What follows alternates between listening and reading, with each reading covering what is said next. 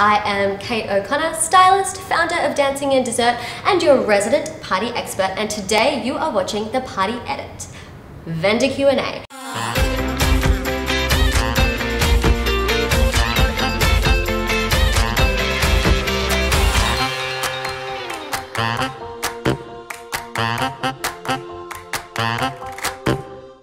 We have a very special guest with us today. It is Brett from Brett Matthew John Flowers, and he is talking to us about how to find the right florist for you, as well as what inspires his work and what inspires his daily life. So thank you so much for joining us today. Thank you for having me. Of course. Let's get down to the nitty-gritty. So we have an imaginary couple and they are at the beginning of their planning process. Where and when should they start looking for a florist? Straight away. Okay. Want to start looking for your florist straight away? Yeah. And Instagram is a great place to start. Interesting. You really want to be scrolling through, checking out all your different inspiration. With Instagram, should they be like searching hashtags or just like Melbourne vendors? Hashtags is a really great way to start, and also finding someone and their style that you really like and checking out their follow list so you can find other people that are sort of very similar in taste. Okay. What about online directories? Yeah? Can be really great. However, you really want to hone in on your style before you start sifting through larger groups of... Right, because there's so many options that it can be really overwhelming. They found you. What happens next? So in the initial consultation, it's really just a catch up and a get together. So we're sort of learning about what their vision is for the day, what they want to bring us, what they want us to bring to the table. Okay. Yeah. Awesome. Do you have any projects on at the moment that you're really excited about? There's a few really exciting projects coming at the end of the year. One of them we're working together on, which is very exciting. So that is for Kathy and Henry. Yes, it is. It's a beautiful venue as well. So that'll be good fun. It's going to be beautiful. By the way, everyone watching, all the flowers here today are done by Brett, and they are absolutely gorgeous. So we have obviously a wedding that's coming up this year. Do you foresee any major trends happening in 2018? I feel like roses were definitely a big trend this year, and I feel like that's definitely going to continue into next year. Yeah. I feel like we're definitely moving away from tropicals, and it's definitely coming into sort of a more loose sort of style. Yeah, moving sort of more towards that kind of cottagey, but still kind of luxe style. Yeah, totally. And do you see any colours being particularly popular? I feel like nude is very in at the moment, and I feel like a nude will continue. Yes. Nudes and golds. Nudes, golds, but also like that khaki green as well. I feel like olive is definitely another big colour which is coming through at the moment. Amazing. Do you have any advice to brides or grooms, couples who are kind of at the beginning of the process and they're probably, I don't know, maybe a little bit overwhelmed because there's so much inspiration out there, right? Of course. So I feel like it's kind of hard to get a direction. Do you have any advice for brides and grooms who are maybe at that point in the process? I think it's really important to kind of take a look at yourself as a couple and work out who you guys are as a couple and what you guys are really wanting to say on the day. So that's pulling inspiration from your own personal experiences.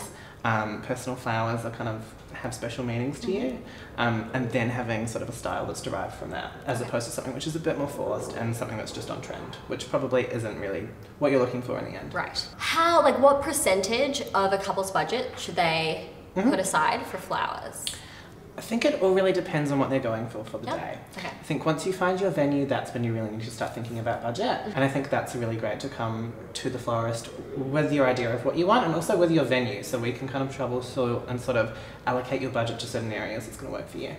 So that kind of mandatory 10% of flowers doesn't really... No, never kind of really fits. And I feel like nobody really knows the cost of flowers either. Nobody thinks about sort of the early mornings and the markets and everything that goes into it, so you really need to find the florist who's got the right quote for you. Right, and I also think it just depends on what the couple want to prioritize as well on their day. Like, you know, for a lot of couples, flowers are a really big deal, but for others, you know, maybe it's not, maybe it's that chandelier, or maybe it's those disco balls.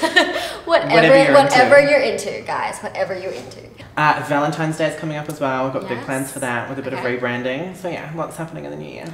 What should someone get someone for Valentine's Day? I feel like I've never gotten like a really good Valentine's Day. Beautiful bunch of flowers. Don't go for roses. Go for something which is like specifically tailored to them. They'll love it. Okay, awesome. All right, so we're coming up to the end of our interview, which means one thing and one thing only, lightning round of questions. Sounds good. Don't think, just answer. Okay. Are you ready? I'm ready. Let's do this. Okay, let's do it. Favorite flower? Gardenia. Least favorite flower? Singapore orchids. Best date spot in Melbourne? Anywhere with coffee that's really quiet. Okay. Favorite trends for 2018? Blown out roses. Best cocktail? Cosmopolitan. Awesome decor choice for a castle? Pink. Anything pink. Anything pink, I like that. I actually like mixing aesthetics. So doing like something super traditional with something super, color clashing. Yeah. Last but not least, what is your go-to party dance move? Anything that is related to the Spice Girls. You have to show me. I'm not going to sing it for you, but yeah. I will sing it for you. No, how does it go? I forget. What is it? Stop right now. Thank you very much. I need somebody with a human touch. Yeah, that's it. You got it. Hey, you, always on the run. Got it. I should stop now. Thank you so much, Brett, Matthew, John. Thank you for having me. Oh my gosh, of course, anytime. If you would like to see more of Brett's amazing work, please head on over to his website. The link is in the description below. For more helpful videos, please subscribe to our channel, or can't find what you're looking for? Go over to Dancing and Desserts blog, where you will find more amazing content, and remember to sign up to our email so you can be the first to receive our pro tips and tricks on how you too can plan the best damn party you'll ever attend.